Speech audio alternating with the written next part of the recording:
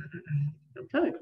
Hi, everyone. Thank you for joining us again for the Postdoc Colloquium. Unfortunately, today, I believe Deirdre will not be able to join us as she is at a conference in Regina, if I remember correctly. Nonetheless, for today's talk, we have Taboka Chalebgwa. I'm sorry if I'm mispronouncing that. Yeah. Presenting. Yeah, presenting on more Liouville numbers. Taboka, I believe your camera may be glitched. You're frozen on my screen. Okay, so let's see.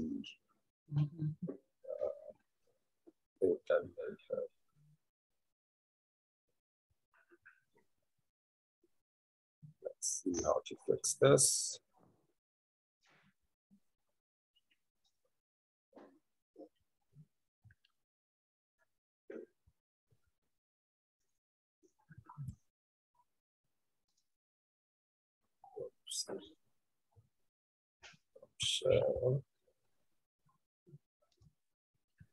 Perhaps like turn it off, turn back on. All right, yeah.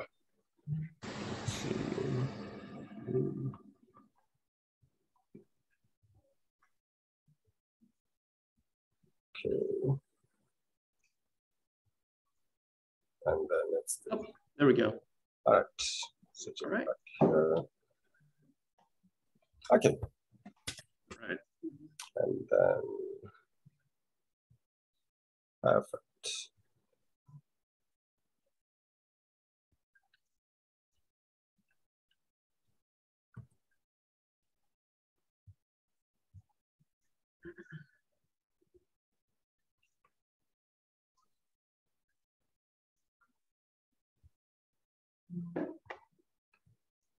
The slides back on?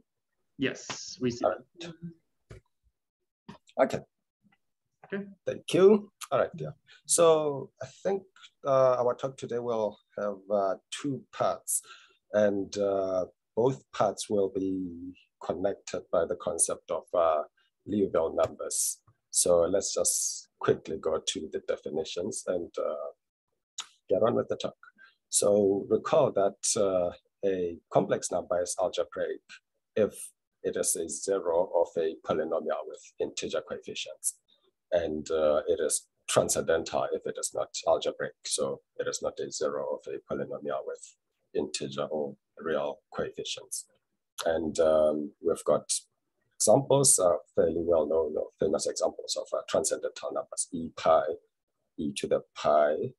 I believe this is called Gelfond's constant, e squared, etc. These are all transcendental numbers. Now, a Liouville number, a real number, is said to be a Liouville number if you can actually approximate it very, very closely with a sequence of rational numbers. So what do we mean by that? In particular, if for any integer n, you can always find a rational number pq such that pq is very, very much close to your number xi. And how do we measure this closeness, or this? How do we quantify this? Well, by simply just saying that the distance between xi and pq is less than 1 over q to the n. So we measure the degree of closeness by the denominator of our approximating rational. But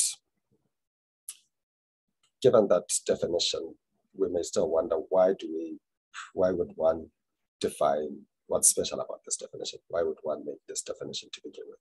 So let's just see the motivation for this. So this is because back in the 1800s, Liouville proved a theorem which we can take to be a so-called transcendence criterion.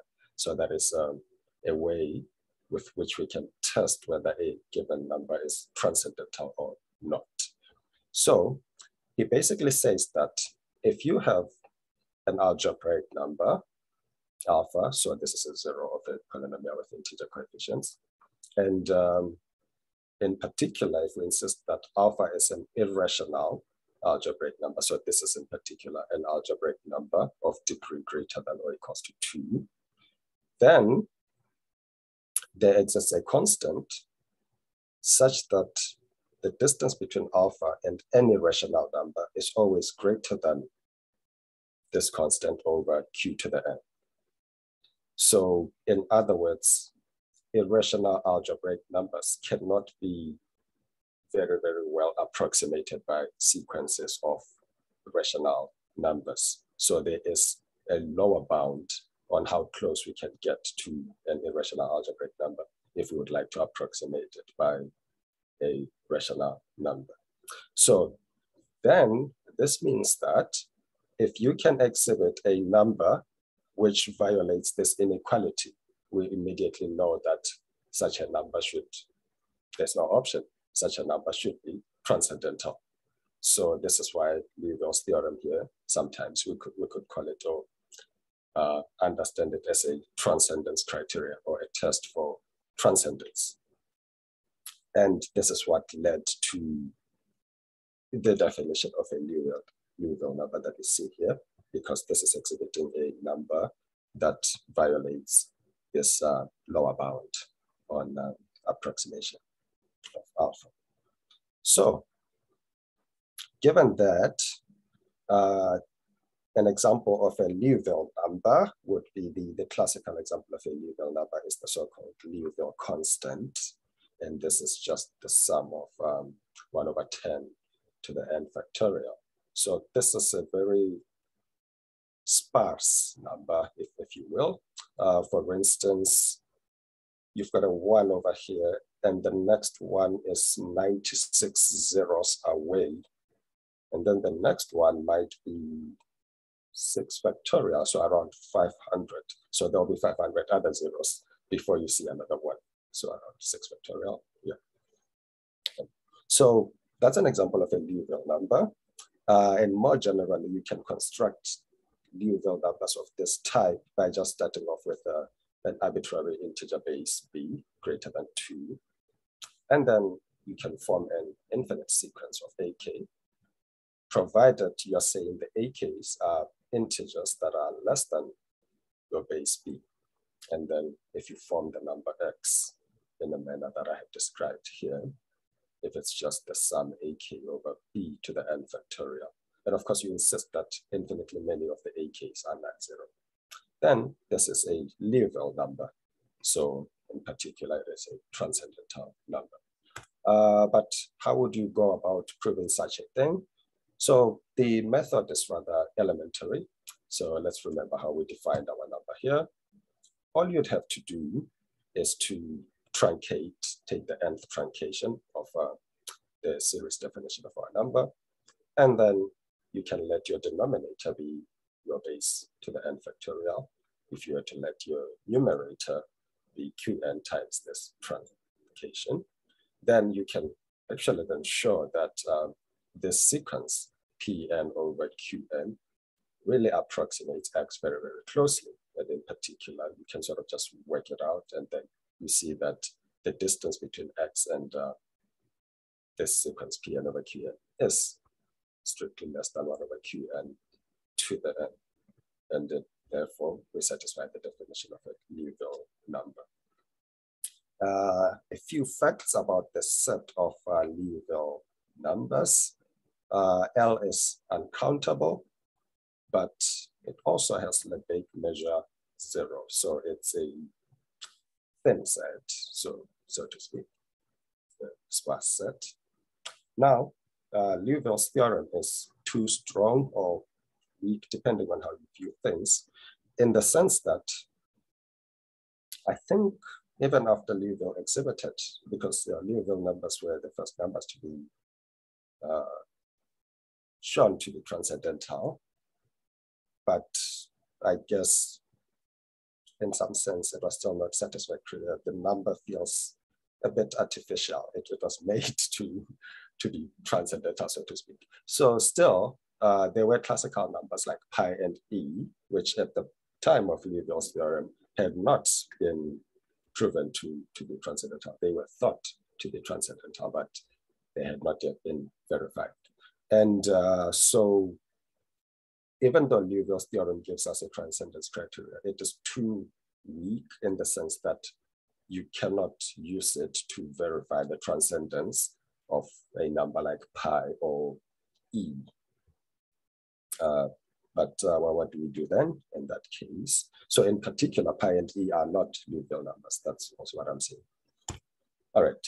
So to deal with these, so this was around 1873, 1882, probably four or 5 decades after Liouville's theorem. We start off with the Hermite-Lindman-Weierstrass theorems. So this is just a chain of related theorems, each one generalizing the one before it. So Hermite-Lindman proved the beautiful theorem that if alpha is a non-zero algebraic number, then e to the alpha is transcendental. So in particular, e to the 1, which is e, so transcendental. And then Lindman-Weierstrass, so this was a couple of years after Hermite-Lindman, they proved a generalization of the Hermite-Lindman theorem. So if you have n algebraic numbers that are linearly independent over the rationals, then all their exponentials. So this should, the indexing here should be the other way around. Then the exponentials e to the alpha 1 up to e to the alpha n algebraically independent over Q as well. So you can see, in fact, the Hermite, I think Hermite was the first to prove that E is transcendental. And then it was Lindman who generalized the theorem to e to the alpha for an arbitrary algebraic alpha, which is non-zero. All right, so corollaries of the Hermite-Lindman-Weierstrass theorems. I've mentioned the first one already. E, which is e to the 1, is transcendental. And if you use the contrapositive of Hermite-Lindman, since e to the pi I is 1, an algebraic number, that would mean pi I, and in particular pi, is transcendental. And then a corollary, a nice, interesting corollary of the Lindman-Weierstrass theorem, particular, you can deduce that the log of alpha, sine of alpha, arcsine of alpha, etc., are transcendental numbers as well, where alpha is an algebraic number. So this gives you a way of generating new transcendental numbers in particular. All right.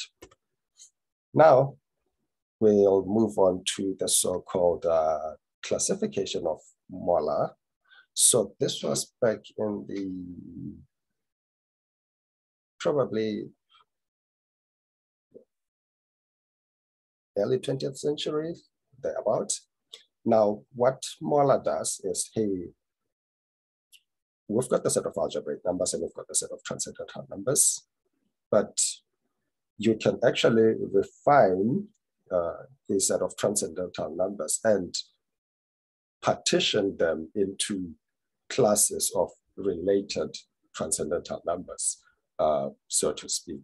There's a certain measure of transcendence that you can attach to, so how really transcendental is your transcendental number. And so there are different ways in which this can or has been done in transcendental number theory. But so today I'll just briefly mention Molar's classification. And so what I've said is, or the way that Molar's classification works is that we classify a given number, complex number, be it algebraic or transcendental, according to the rate at which any given polynomial with integer coefficients goes to 0 when we evaluate it at that number. So this is a very hand-wavy description of Molar's classification. But what suffices for our current discussion is that we know that we've got, we start off with a set of complex numbers, and all we need to know is that this can be partitioned into 4 subsets. The A numbers are, as you would suspect, the algebraic numbers, and then all the transcendental numbers can be partitioned into 3 classes called the S, T, and U numbers. And I think there's belief that S here was sort of an honor for Moller's teacher, who was, I think it's Liouville, and then T and U are just the next letters of the alphabet that follow. But so now we know that you can further partition transcendental numbers into 3 classes. And the important part, or one of the important characteristics of Moller's classification, is that if 2 numbers, complex numbers, are algebraically dependent, then they belong to the same class. So for instance, for now, let's say we do not know what E, what class E falls into, but we know that E and E squared are E to the 3 and so on, all belong to whatever class that the number E belongs to. Same applies to say pi squared. Yeah. And so the first fact that we know is that if 2 numbers are algebraically dependent, then they should belong to the same Moller class. 2, this is almost a refinement, and this is also a theorem by Moller as well. This is almost a refinement of the Hermite-Lindman theorem. If alpha is algebraic and non-zero, e to the alpha is actually in the class S. And in fact, S is the biggest class amongst the Moller partitions, in the sense that it has Lebesgue measure 1, it has full Lebesgue measure, and then TU, and of course the algebraic numbers have Lebesgue measure 0. And whereas the algebraic numbers are countable, the rest of these other classes are uncountable. And the Liouville numbers, turns out they fall in the class U. And of course, I've not really given the descriptions of these classes. And if you are interested, I can give them at the end of the talk. And I've also included some nice references. But for now, we can just satisfy ourselves with the existence of a partition of transcendental numbers. Now, just a question. If you start off with a Liouville number now, can we immediately deduce that the exponential of that Liouville number is a transcendental number? With Hermite-Lindman, of course, remember it works if alpha is an algebraic number. So can we generate a new transcendental number from, say, Liouville numbers? And so there are deeper theorems, especially deeper results that sort of come from a in-depth study of these Moller classes, from which I think you could somehow deduce an answer to this result. And essentially, there are some quantitative results that the so-called transcendence measures. There are quantitative results that would tell you that if a number is transcendental of this form or of this type, then you can always approximate it by, say, a sequence of algebraic numbers to this degree of accuracy. Or if a number is algebraic, then you can't approximate it to this degree of accuracy. So if you start off with one of those theorems, and you were able to find the rate of approximation, so to speak, by algebraic numbers of E to the Liouville number, then you could tell whether or not it is a transcendental number. So that is the point I'm trying to make, that this, whatever answer we're going to get for this question, it would not be entirely surprising to experts, but nonetheless, let's see whether we could achieve this via somewhat more elementary means. So we've got a level theorem here. So this was joint work with Sid Morris. And in fact, it's a little bit more general in the sense that we are working with the whole class of U numbers, not just the Liouville numbers. But let alpha be a Liouville number. then the following numbers are transcendental, e to the alpha. By trig of alpha, I mean a generic trigonometric function, so sine, cos, tan. So trig of alpha will be transcendental. Hyperbolic trig of alpha will also be transcendental, as well as the inverses of these functions here. So logarithm of alpha, if alpha is a Liouville number, log alpha will be transcendental. Arc trig of alpha and arc trig h of alpha. I thought this was an efficient notation, but yes. All right, so sinh your cos hyperbolic. The inverse of that will also be the transcendental number if you evaluate it at a Liouville number, or in general a U number. So I've added a proof of for one of these functions just to sort of exhibit how one uses some of those properties of the molar classification, and with relatively, very elementary, straightforward means you can deduce this.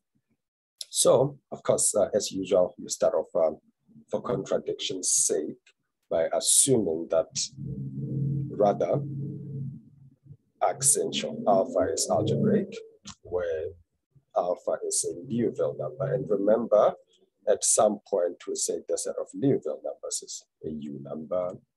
All right, so suppose mu, which is accent alpha, is algebraic. And then you remember that accent of alpha can actually be expressed as the logarithm of a function involving alpha, of an algebraic function of alpha. That's just alpha plus the square root of alpha squared plus 1. Not very important, but yes, this is accent of alpha. Now we assume that this is algebraic. So e to an algebraic number, we know that e to an algebraic number is an S number. This is Moller's theorem. So that means in particular, this quantity here, e to the mu, is an S number. But on the other hand, remember our alpha is a Liouville number, and therefore it is a U number. We can just say X is alpha, and then we look at this quantity here, call it Y. Now, X and Y actually satisfy this polynomial here. So in other words, they are algebraically dependent, which means Y itself is a U number, because X is a U number. And by Moller's classification, if two numbers are algebraically dependent, they belong to the same class. So that's a contradiction, because on the one hand, we said e to the U is an S number, but then now we deduce that e to the U is a U number. So this is sort of, and for the rest of the other functions, it's sort of a more or less similar kind of argument. You sort of have to use I'd say alternative expressions of some of these functions, the same way we worked with the logarithm of alpha plus this for accent of alpha, but it's more or less a similar approach, and then you could deduce the results for the remaining functions in these families. All right, so that I think actually concludes part one of our talk. So basically using the Liouville numbers plus Moller's classification to generate quote unquote new transcendental numbers. All right, so part two is what I called the Liouville sets. So we're just pivoting to something slightly different. Remember that we said the set of Liouville numbers is uncountable, but it has Lebesgue measure 0. However, in around 1962, Paul Erdős proved a very remarkable theorem. He says that any real number can actually be expressed as a sum of two Liouville numbers. And in fact, he also says that any real number can be expressed as a product of two Liouville numbers. It's a very nice, beautiful paper, two-page paper, and very, very approachable, I think anybody can enjoy it. So, but I mean, what this means to begin with, we've got this set of Lebesgue measures 0, but I guess intuitively, it's what we are getting here is that whilst the Liouville numbers are small in a metrical sense, but they are sort of strategically sprinkled around the real line in such a way that any number can be expressed as a sum or product of Liouville numbers. So we come up with some definitions, and this is the first one is just redefining something that has a name. I guess we just wanted to put it in the context of, say, Erdős-Liouville sets. But we say a subset of the real numbers has the Erdős property if its sum set will give you the whole of R.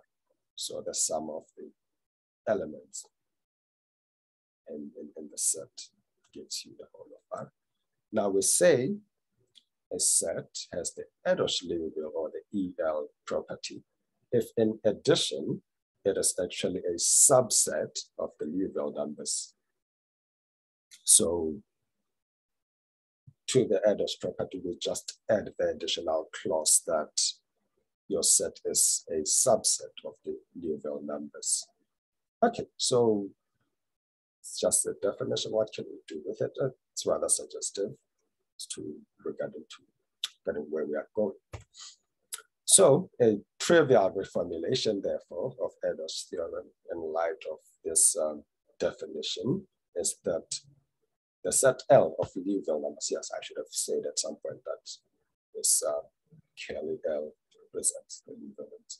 But L has the Erdős property, well, because it is a subset of itself, and it has the sum set property in the sense that any real number is a sum of two elements from L. So L has the Erdős-Liouville property in particular. All right, so after we have recast things in this light, it's suggestive, we can start now asking questions. So are there other subsets of the real numbers that have the Erdős property? Another question, perhaps more interesting. Are there other subsets of L or even R that have the Erdős-Liouville property in particular? If so, is there a smallest Erdős-Liouville set?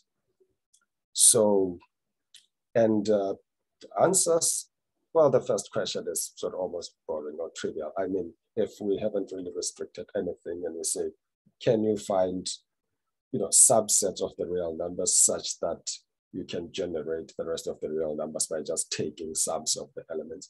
You could pretty much just start off with all the real numbers, remove one element. That set would be a set that has the Erdős property. Or, can just get creative. I think you could probably even remove a countable set and probably even more, and you'd still have the Erdős property. So yeah, but I mean, it's a question. And then, so second question is, though, that's the one that's interesting. We know that we have the Liouville numbers, and any real number is the sum of two Liouville numbers.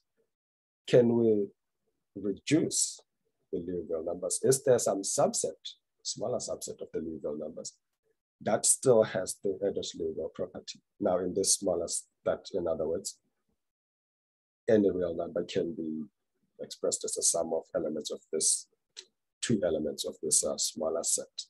And if so, is there a smallest Edwards-Liouville set? Can we find the smallest one such that if we removed any other element from that now, we can no longer generate all of R by pairwise sums of elements of that smallest set? So I think these are somewhat more concrete, nicer questions that warrant a bit of attention. All right, so we found, say, I would say less than 3 Edwards-Liouville sets, so to speak, in the literature. So,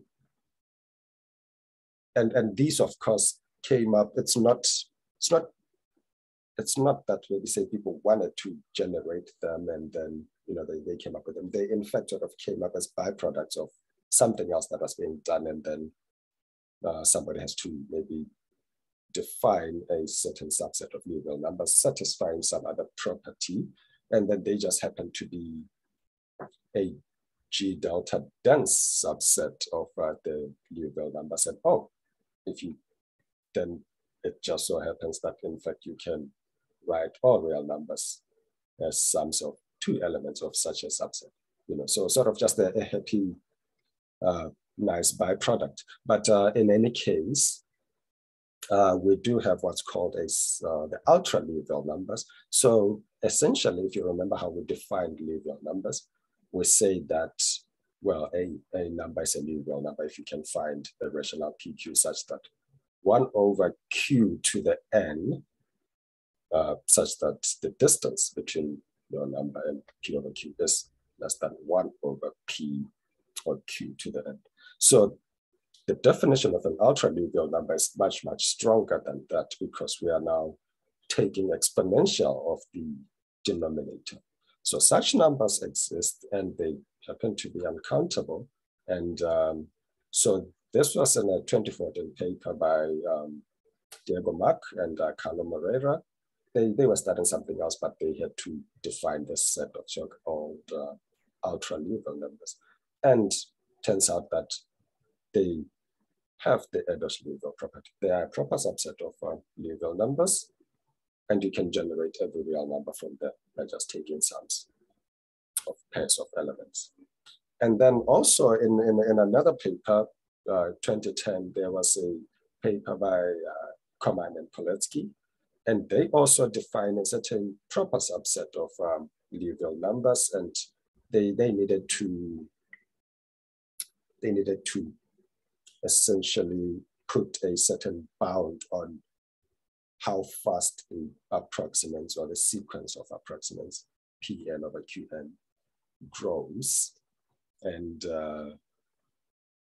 with that in mind, that set or subset of Liouville numbers is also has an Edwards-Liouville property, so to speak. So, okay, and then what's next?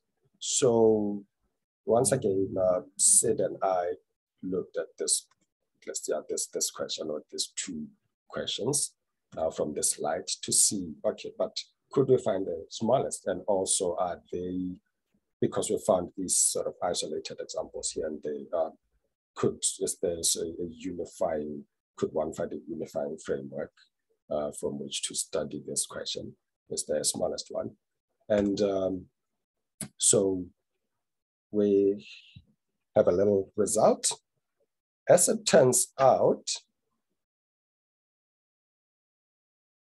there is no smallest Edwards-Liouville set. In particular, for instance, you can find a nested sequence of subsets of Liouville numbers, proper containment, such that each one is has the Edwards-Liouville property, or it's an Edwards-Liouville set.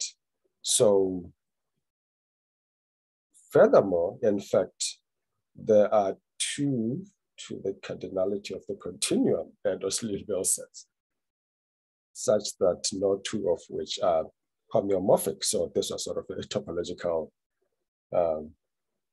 approach to this question. We sort of took, instead of taking the more local approach of just working with the Liouville numbers proper, once you sort of take a step back, you realize that, and in fact, this Edos, when he proved his theorem, he basically provided two proofs. The first one being just working directly with start off with an arbitrary real number, and then show how you can decompose it into a sum of two Liouville numbers. So getting your hands dirty using the definition of Liouville numbers to do that.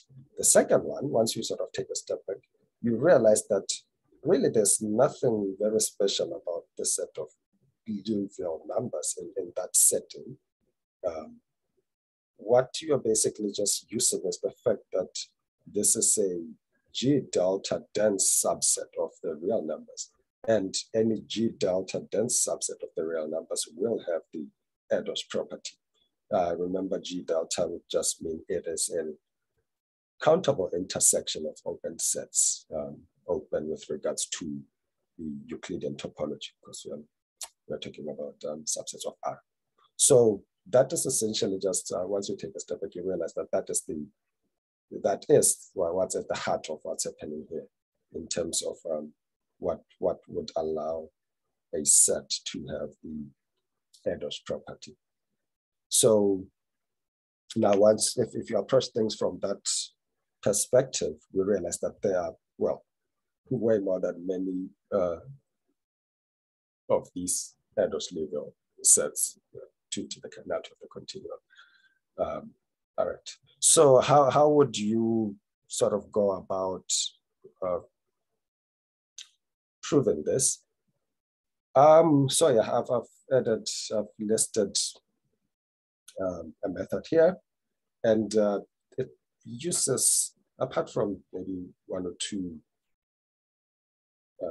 places where we use, I guess I could get in trouble for this, but I mean, from my perspective, because I'm not that of a topologist, so I think I would call some results obscure, but they may sort of be well-known results in the topology community. But yeah, apart from some results that I would say obscure here and there that we used, the rest of the argument is rather elementary. But I guess obscurity is relative. All right, so how would you go about doing that? Basically, first of all, we start by noticing that the set of irrational numbers, P, that's one other thing that I learned, that whenever I see this symbol here, I sort of trip up, because to me, this symbolizes the set of prime numbers that, again, there's a community out there which denotes the set of irrational numbers by P. So yes, so start by showing that the set of irrational numbers is homeomorphic to the set of Liouville numbers. And then we can recall or show that the Liouville numbers form a dense G delta subset of the irrational numbers. Now, so you have shown that the irrationals are homeomorphic to the Liouville numbers. Now, the irrationals have an uncountable G dense or dense G delta subset, which is F.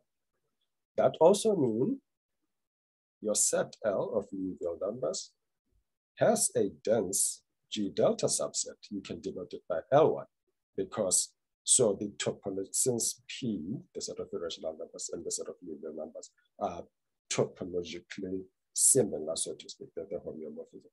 That means the topological properties that P has would also be present in L, once you've shown that these two are homeomorphic. Now, we are at a point where we said our Liouville numbers also have a dense G delta subset. We can call it L1. Now, you could also say density is somewhat a transitive property. If A is a dense subset of B and B is dense in C, then you could show that A is dense in C. So in other words, L1 will be a dense G delta subset of the irrationals. And what do we need for the Eidos property? We just need a subset, which is a dense G delta subset of the real or irrational numbers. Then you have the Eidos property. So L1 has the Eidos property. But then what do? Just go back and repeat the argument. Just replace L with L1. You'll get an L2. You'll get an L3. So that's sort of the skeleton of the argument. And then, of course, there's a few subtleties here and there where we use some kind of a counting argument to sort of show that there's to the cardinality of the continuum, depending on where you fall. You could say this is 2 to the aleph naught or 2 to the aleph 1, but 2 to the cardinality of the continuum.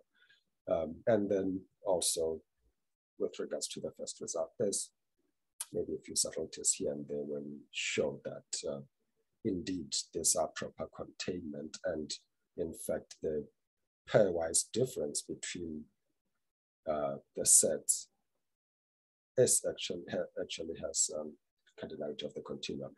It's an uncountable set.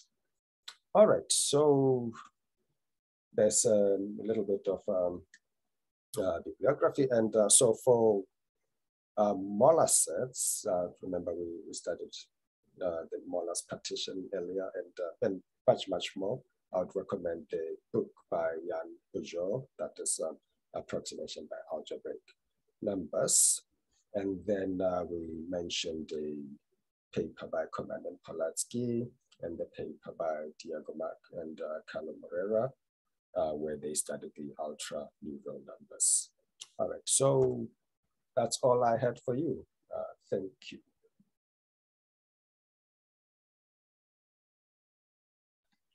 All right, thank you so much. Okay. Do we have any questions? Also, Taboka, I believe your webcam may have died as well. Once again? Okay. Yeah. All right, yeah, I think I shall fix that. And